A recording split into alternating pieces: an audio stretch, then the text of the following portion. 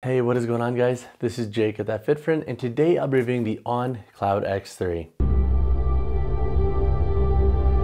So the On Cloud X3 is the new generation of the On Cloud X training shoes. And so three pros that I have with this model is number one, if you're on the market for a training shoe that can kind of be that hybrid model for doing a little bit of running and a little bit of strength work and versatile training, this can be a viable option to explore. And so to expand on that, I think if on a weekly basis, you're regularly running bouts of like 1 to 3 miles, even 4 miles at any given time, and then you're also blending in some light to moderate strength work and some versatile training and some HIIT, this can be a pretty good shoe for those needs. For running, it is pretty responsive with this Cloud Tech midsole, and for versatile training and light strength work, it's typically stable and responsive enough for most folks.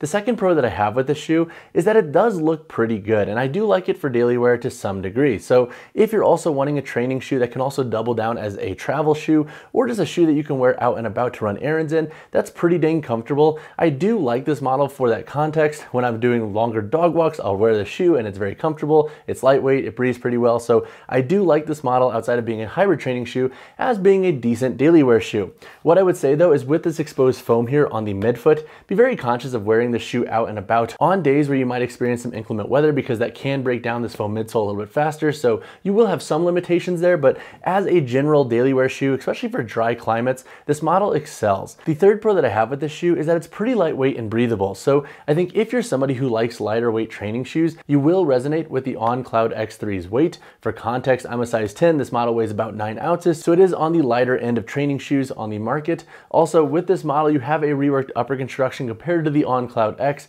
This is a 3-layer mesh. It's pretty lightweight, and it actually feels a tad thicker than the material used in the On Cloud X. However, I don't think that really took away from the breathability of the shoe. If anything, I think it might actually increase the durability of the midfoot and toe box of this model. But now let's talk about a few cons that I have with the On Cloud X3. So 3 cons that I have with the On Cloud X3 is number one, while the shoe is a decent hybrid training shoe that can do a little bit of everything, it's going to have its limitations in the gym. And so what I mean by this, and to expand on that, is that if you're investing in a training shoe for strength work, this is probably not going to be your best bet. Honestly, over 225 pounds in this model, you'll start to have this Cloud Tech midsole compressed, so it is not my favorite model for strength work. And if you're using heavier barbells or using heavy machine work, this is not going to be the best shoe for giving you a nice stable base to train on. When it comes to HIIT and athletic style training sessions, I'm not a huge fan of the lateral stability of the shoe either, and this was also a gripe I had with the On Cloud X. Honestly, I don't think this Cloud Tech midsole does the best job at really giving you a nice stable base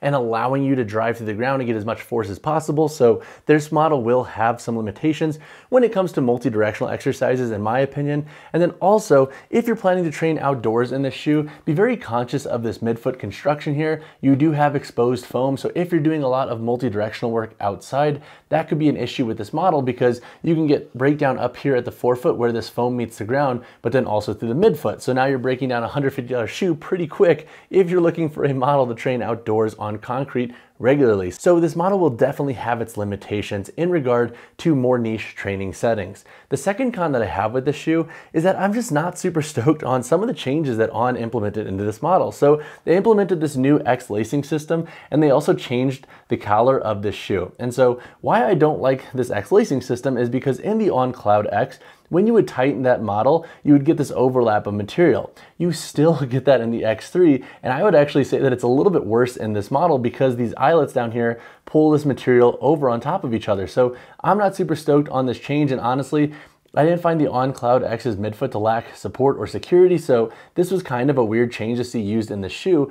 And when it comes to the collar in this model is pretty rigid, and it kind of digs into the foot. And so this model does take longer to break in. Honestly, I'm still breaking this shoe in, and I would suggest wearing longer socks when you are breaking this in, because this can create some rub and be a little bit uncomfortable. So I'm not super stoked on that change either in this model. The third con that I have with the shoe is that while they have updated the fit a little bit, and while I do think you get a little bit more room and upper volume through the midfoot and toe box in the shoe, it still does run pretty narrow. So this is probably not going to be the best shoe for folks with flatter and wider feet. So this model is gonna have some limitations with sizing as well on top of performance. And then as a final con, so technically I guess I have 4 cons with this shoe, is that the laces run a little bit too long in this model in my opinion. So I didn't think the laces were too long in the OnCloud X. This is double knotted and it's tightened to a point in which I like for training, and the laces are running pretty dang long. Plus this model has a price point of $150 USD, so it was increased $10 USD as well from the OnCloud X. So I will rope that into this 4th con because that is also a knock against the shoe, is that the price increased while the performance has kind of remained the same.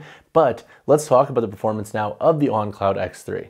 To break down the performance of the OnCloud X3, I'm going to break this section into a few different parts. I'm going to talk about how this shoe performs for lifting, versatile training, shorter runs, and then daily wear. In the context of lifting, this model is okay, but it's not going to be the best training shoe for tackling heavier strength sessions. So if you are looking into a training shoe primarily for strength work and lifting, I would say pass on this model. This model will be best served for calisthenics, light, and then maybe moderate strength training, depending on what moderate means to you. I would say if you're lifting consistently over 275 pounds, this model is not going to be the best bet for you. And if you're planning to do things like heavy leg presses and heavy hack squats, this model will also lack when it comes to its stability. This CloudTech midsole just doesn't have the level of stability needed for heavy strength work in my opinion. So just note that this model will have some lifting limitations, and if you're much more beginner in nature, or if just some light strength work is a very small subcategory of your weekly training, then this model will be fine for that context.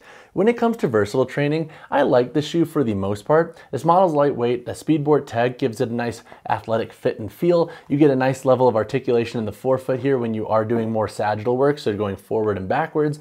And I do like how responsive that CloudTech midsole is. My only gripes with this model for versatile training, once again with lateral work, I do think this model can fall short a little bit. Outside of just not giving you a nice stable base to really drive through the floor on, this midsole can break down on certain surfaces because we do have foam pretty close to that ground. So if you are getting a ton of friction when moving laterally, that could be a concern that I have with the shoe. Another gripe that I have with this model for versatile training is with this reworked collar, I noticed that it was digging in a lot when doing a lot of jumping. So when I was going through like rapid ankle flexion, I was getting this material digging into my foot. Hopefully that subsides as I break this model in more, but that is definitely something that's a turnoff with this shoe when it comes to versatile training. We have a beefier tongue, but it doesn't really help and cover this collar from digging into the foot. So that is a gripe I have with the shoe in the context of versatile training. When it comes to shorter runs, I like the OnCloud X3's performance. It's honestly much more comfortable, I think, to run in than other training shoes, especially training shoes that run more stable. And so that kind of speaks to why this model isn't the best for lifting, because it does excel a little bit more for running. So I think if you are running 1 to 3, sometimes 4 miles at a given time, or if you're doing faster pace runs, this model can work for your context, especially for folks who already like on shoes for running. So I think you will resonate with this model if that does sound like you. When it comes to longer runs, this model could technically work, but I would say probably pass on them just to prolong their overall lifespan, because I think you can get more out of running specific shoes versus using these for long distance runs and then also training. And then when it comes to daily wear, I like the OnCloud X3. It's lightweight, it's breathable, and it does have a nice level of comfort to it. Plus it is a pretty good looking shoe. It has a nice subtle appearance. So if you want a shoe that you can wear out and about and then to the gym, this model can work in that context. And then once again, I would say pass on this shoe for inclement weather, because with this CloudTech foam midsole, especially with this foam material here through the midfoot that is exposed, you could break the shoe down a little bit faster. So when it comes to the price of the OnCloud X3, you can expect to pay $149.99 USD.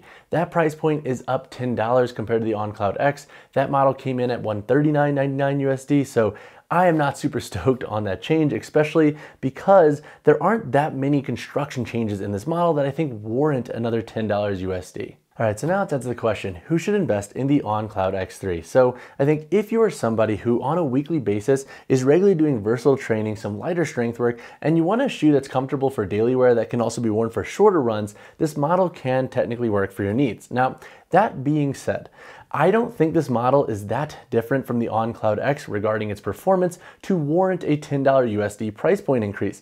Plus, some of the changes in this model, honestly, I don't think are necessarily steps in the right direction when it comes to overall comfort and performance. So if you are on the fence between the Cloud X and Cloud X3, I would say it's a toss-up. You might actually want to pass on the Cloud X3. I just haven't been impressed with the shoe because with its limitations with performance and how it can have some durability issues too long-term, to increase the price by $10 USD and not necessarily make it blatantly better, that's kind of an issue that I have with this model. So when it comes to the sizing and fit of the On Cloud X3, I think if you have narrow or neutral width feet, you should be safe going true to size in this model. If you have wide or flat feet, I would say pass on this shoe. On shoes do not typically resonate really well with those types of foot anatomies, but for narrow or neutral width feet, true to size should be a safe call. All right, so now let's cover the weight, heel to toe drop, and insole in the On Cloud X3. For my size 10 model here, we have a weight of 9.05 ounces. The heel to toe drop of this shoe is 8 millimeters. That is up 2 millimeters from the On Cloud X that had a 6 millimeter drop. This model also has a thin foam removable insole. All right, so now let's do the construction breakdown of the On Cloud X3. Up here on the toe box, we have an internal toe guard here that wraps around the entirety of the toe box. It goes to about right here at the base of the forefoot through the toe box. We have some On branding here on the lateral toe. And then looking at the upper construction, we have a 3-layer mesh. And then as you transition back here into the midfoot and heel, this material is a little bit more structured in nature, whereas up here in the forefoot, it is a little bit more breathable. Looking at the midfoot, we now have this X lacing system down here. And once again, you do get a little material overlap, just like in the On Cloud X. Honestly, I'm not super stoked on this change, and I'm curious how others are going to interpret and like this. Looking at the eyelets, we have 1, 2, 3, 4, 5 eyelets that go up with a 6 back here for lace lock. The tongue itself has been made a little bit thicker, and it has a slightly beefier edge around the top of the tongue. It does not have an external loop, but it is gusseted, and overall it does an okay job with security, but I do think it could be actually a little bit better. And then once again, the laces in this model do run a little bit long. And then quickly to cover the collar, because I did call this out earlier, it is a little bit more rigid and it does kind of cut in. And so you can see it kind of like bows in at the top of the midfoot here.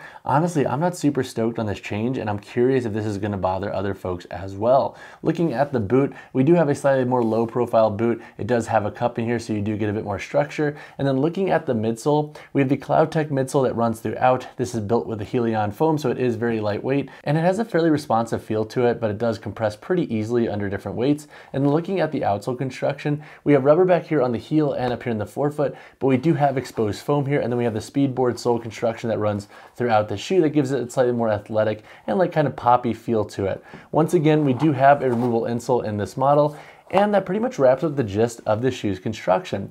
If you have additional questions on this model's construction, drop a comment down below. All right guys, that wraps up my review of the On Cloud X3.